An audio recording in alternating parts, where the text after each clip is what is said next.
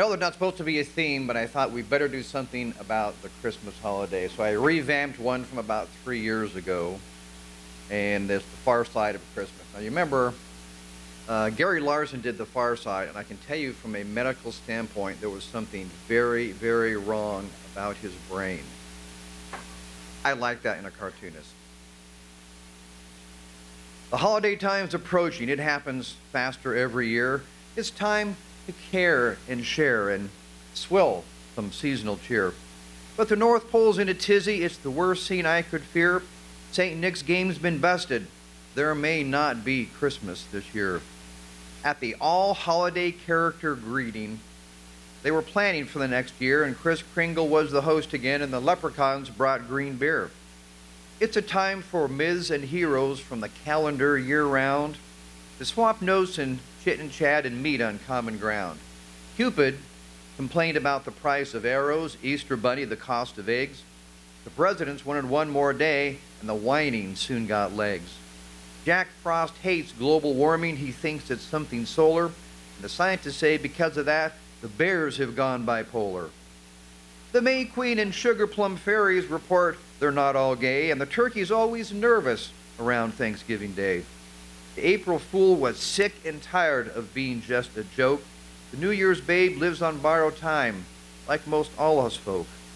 The groundhog's mighty dreary of the shadowy life he lives, and Sadie Hawkins can't get a date. She wants to know what gives. Great pumpkin shape was out of round, the hatter still was mad. The witches worked on spells to show who was super bad. It seemed to be sign of the times. There was so much wrong, and Santa had to visit 7 billion strong. And there are 8,000 languages in the world that he must learn. He'll be tongue-tied for sure, changing script at every turn. The old-fashioned letter to Santa is almost obsolete. He gets an email list or text or maybe just a tweet. He'll see 24 time zones. Quite a trip, don't you think? And Rudolph's GPS in his nose is on the blink. Home to home, 75 million miles. He'll have to do his best, but he'll get 7 extra hours if he goes east to west. In the contract, or the elves have formed a union with the Munchkin Kids of Oz, and in the contract, lawyers made sure there was no sanity clause. There's protest in the cities. We hope it's a peaceful mob. The best gift of all would be those who want to have a job. Some still primp and entertain with flair, just like the Moulin Rouge, but there are others in this world who'd be outdone by Scrooge. Tornadoes, droughts, and floods, volcanoes, and earthquakes, we should gift wrap better weather for fall, for heaven's sakes. We send Santa tons of fruitcake, none light as a feather. He's not a fan, but what you do, you know, they last forever. By late Christmas morning, Santa's suit's a total loss. With all those dirty, grimy chimneys, he must give his duds a toss. Mary Poppins' chimney cleaners could climb those roofs so steep, but the way it stands, Santa's butt and gut becomes the sweep. St. Nick's lost his cheater glasses. He's on the last hole on his belt, and Mrs. C kindly reminds him he's not looking all that svelte. Up north, they took a poll, and St. Nick was always the chosen. But coming up so strong is the cast of that movie, Frozen. St. Nick will be making sleigh tracks from Naples to Nantucket. He'll prepare for frigid cold with a douse from the Ice Challenge bucket. Toys have gone high-tech. The North Pole needs a brand new plan. They don't need carvers and bakers, just one good IT man. Good neutered dogs need gifts. No need for shopping at the malls. They're not too picky, easy to please. Just give them popcorn balls. Mrs. Claus wasn't optimistic. It's a mighty tough hill to climb. It might take Christmas magic, or the Grinch might win this time. 100 million cookies and some milk at every stop. He thinks, why not 5-hour energy and some Baileys on the top?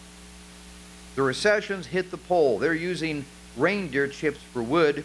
They don't crank out many BTUs, and the fire don't smell that good. There's a wind chill in the stratosphere. It keeps Santa's face all ruddy. He'd like a fairing for his sleigh, and riding shotgun, one good buddy.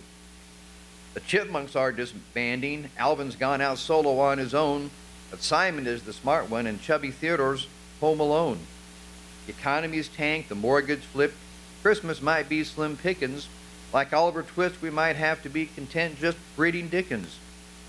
Newsflash, the reindeers have gone on strike. The timing is simply awful. They want a higher grade of hay and pay, and their strike has been deemed lawful. Santa has to have a backup. Sleighs can't fly themselves, you know. He has to find a holler that has some get up and go. Rocky the flying squirrel might do in a pinch, but they hooked him up to the sleigh. It didn't budge an inch.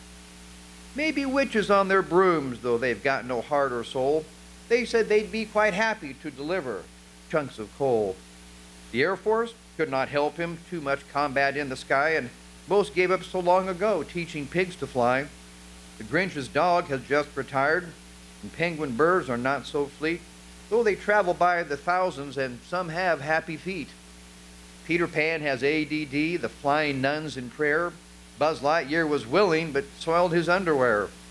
E.T. is out of universe, and Dumbo's got a cold. Rocket Man's on the movie set, and Superman's too old.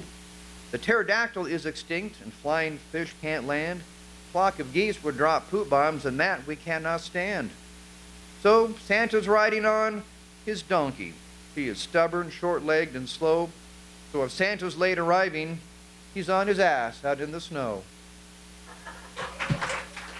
Eyes in the sky, watching. The sun at night. Sons and daughters of lunar captivity, freed. Among the fashionable star-studded night, flashing their burning brilliance, the moon by afternoon, brothers and sisters in suffocating solar shackles, released. Within the scorching, suspended bubble of conditioning, dogs they be, running free. Those cyclopean beings, a continual, unwavering vigilance over us all, sliding like the hands of clocks, a Pandorian box of evil, potential unrecognized. We're puppets, our gossamer, thin strings of control, like forever. The sun and moon, switching sides, good and evil, if you may, for a day. Down on us an unseen, unbearable weight. Eyes in the sky, watching.